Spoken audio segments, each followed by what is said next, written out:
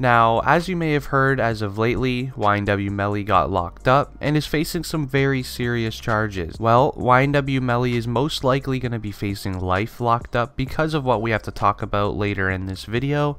So make sure you guys watch this video all the way until the end because we have some very serious stuff to talk about. Also, if you guys are a fan of YNW Melly, be sure to leave a like on this video right now, and also don't forget to subscribe to the channel if you would like to join our iPhone X giveaway. Now, YNW Melly, the creator of huge hit songs such as Mixed Personalities, Mama Cry, and Blue Balenciagas, is literally the perfect example on what not to do as soon as you become a famous rapper in the industry. YNW Melly at a very, very young age, at only 19 years old, could be facing life locked up due to him allegedly taking out two of his best friends, who is also known as YNW Juvy and YNW Sakchaser. On October 26, 2018, YNW Melly and his three friends, YNW Juvy, Sakchaser, and Cortland Henry, were all out driving around when allegedly YNW Melly came across a drive-by, and in the drive-by,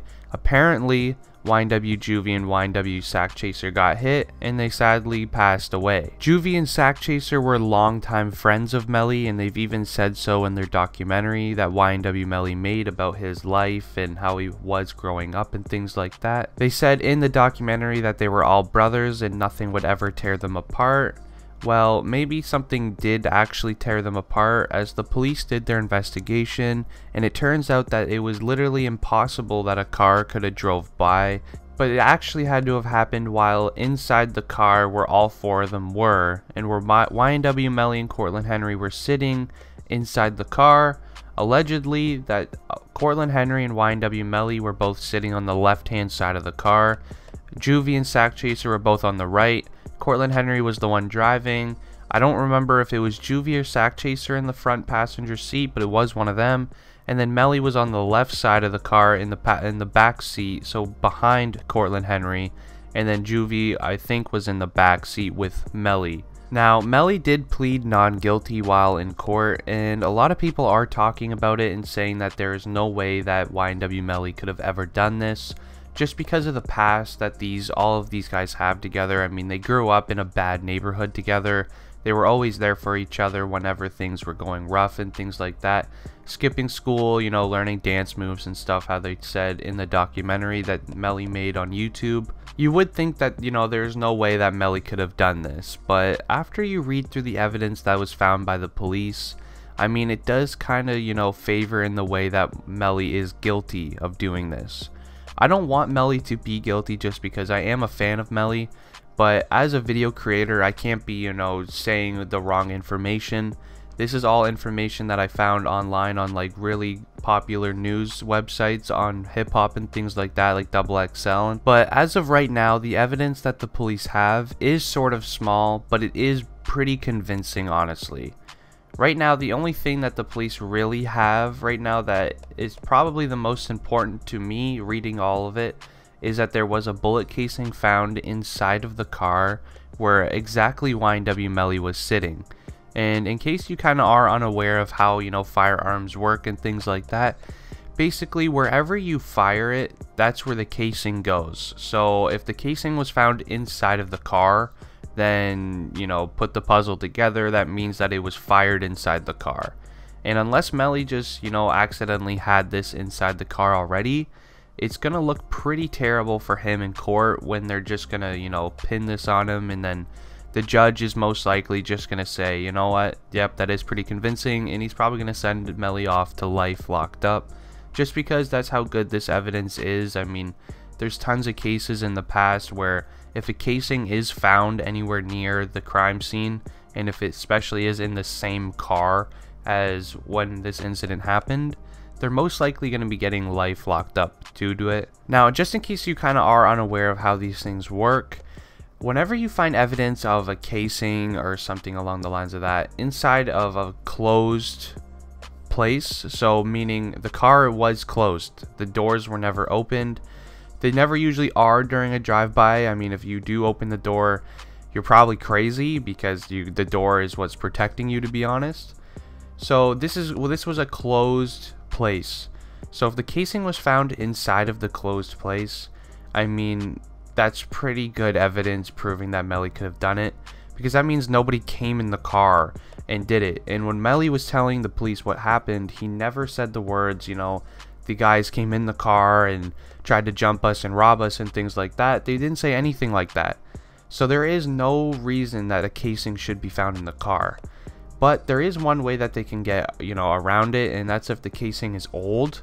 I mean, sometimes people, I guess, have casings lying around their house and things like that just for fun or whatever. But if they could prove that the casing is old, this will get thrown out the window. So just to sum it up, if you are a YNW Melly fan, you're gonna want this casing to be found as old, so the evidence will get thrown out of court. If not, there's going to be a really big issue, because Melly and Cortland Henry are most likely going to end up facing life due to this. So if you are a fan, just pray that the casing is old and that they don't find anything else.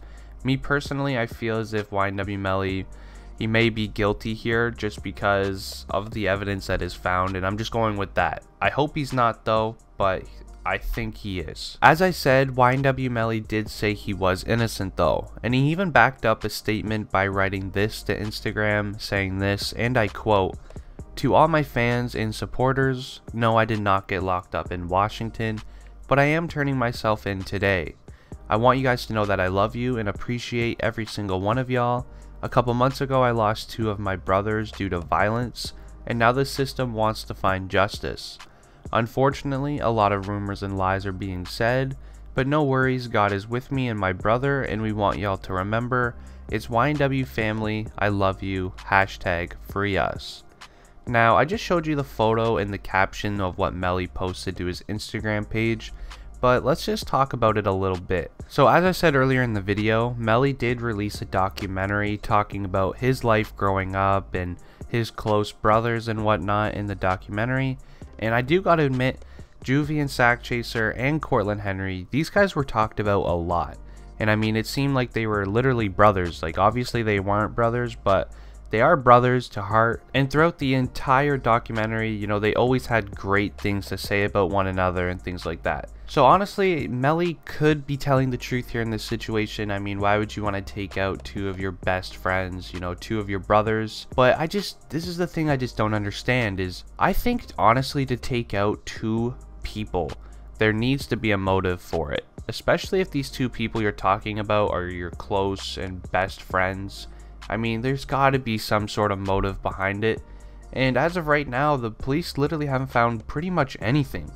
The only thing that they have towards motive for this to even happen with YNW Melly is Melly's mom talking about to Juvy to leave Melly alone literally back in like 2015, because Juvy was trying to turn Melly into something that his mom doesn't want him to be.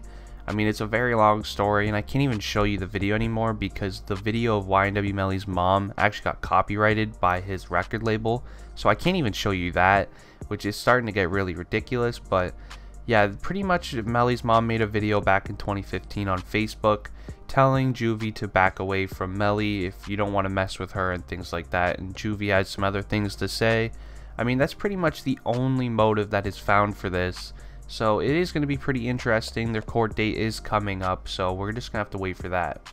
Now also, if you guys are looking to promote your music here on my channel, make sure you go to my Instagram and DM me saying music promotion, and I'll get back to you.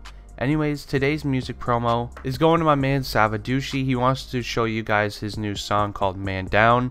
I have to shout him out just because, you know, he is a hometown guy. He lives near me, so I gotta shout him out. If you guys want some music promotion, make sure you go to my Instagram, as I said.